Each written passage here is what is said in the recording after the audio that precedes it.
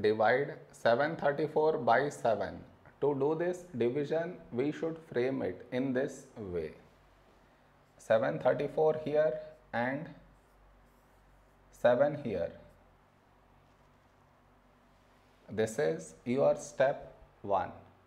Next, here we have 7 and here 7.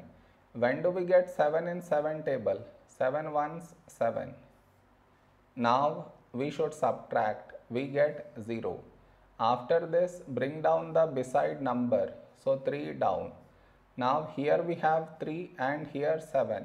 3 is smaller than 7. So we should bring down the second number.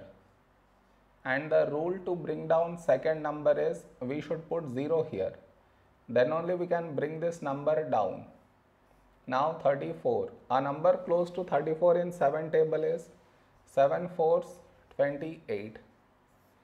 Now we should subtract. We get 6. No more numbers to bring it down, so we stop here. This is our remainder and this is our quotient.